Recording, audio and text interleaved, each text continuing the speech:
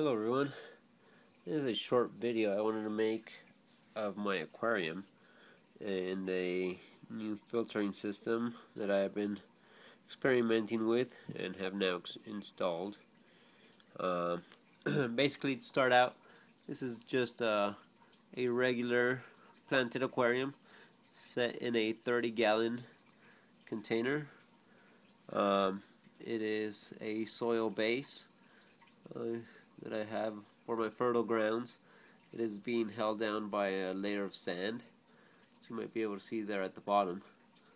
I also have some driftwood in there, and actually that large piece of wood that makes up most of what you see in there was a piece of driftwood that I got cleaned up and treated. That I got it set in there now. I have a couple of, well, everything that you see, all the green that you see in there is all live plants. I have some aquatic plants down at the bottom, some wild, some from the store. I also have some moss growing on top of the wood, as well as some houseplants that I set in there, and they've grown and set themselves right along in place. Now basically, the filter that I got in there, or the main part of this aquarium, is that when I started setting it up, I was trying to make as natural or as naturalistic of a setting as I could, as I often do with my little aquariums or habitats that I like to create, and this was no different. Although that I did start looking at methods to filter the water, because with the planted aquarium, I didn't want my water to just sit there and well, using the traditional aquariums up top, I just wanted to try to mimic the natural one. So I thought of filtering the water through the ground. That's the bottom layer there, through the sand. In turn, being able to take all the extra resources down into the ground. Hopefully the plants can use them as fertilizer and thrive themselves.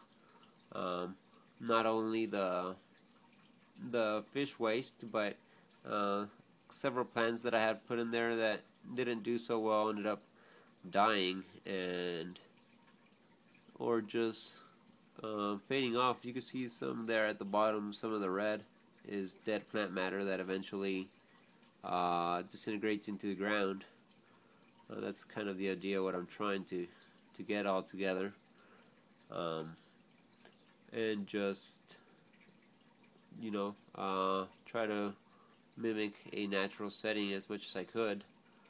Now originally I did put a carbon and dioxide diffuser, so you can see at the bottom right there.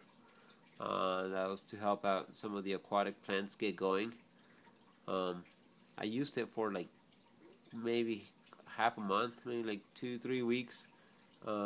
The plants, some of the dead plants that you see are parts that have fallen in from the terrestrial plants. The aquatic plants have been doing really well, so I haven't ran any more CO2 through the diffuser.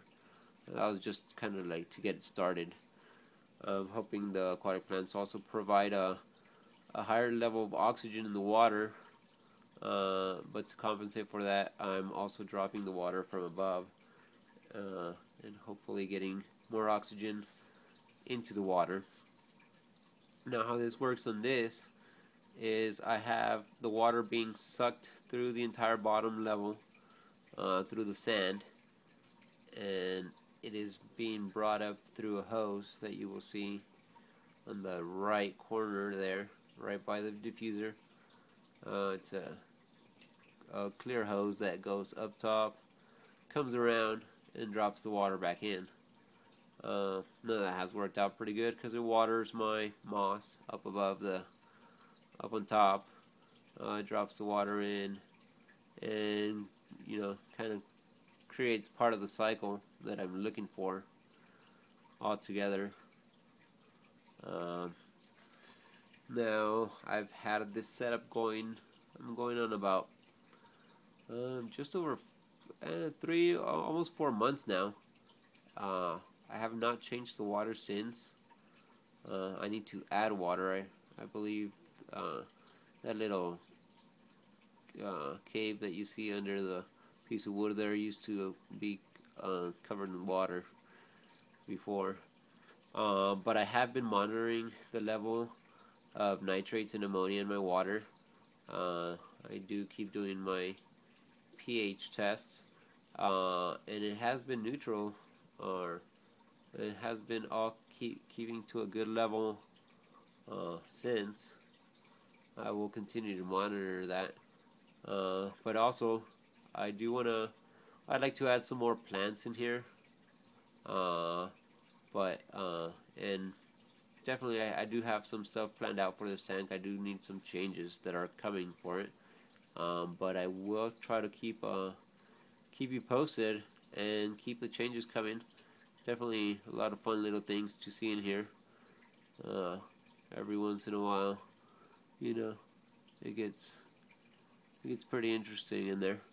So I will definitely keep posting more videos, and yeah, if anybody has any questions or comments, please do let me know down below.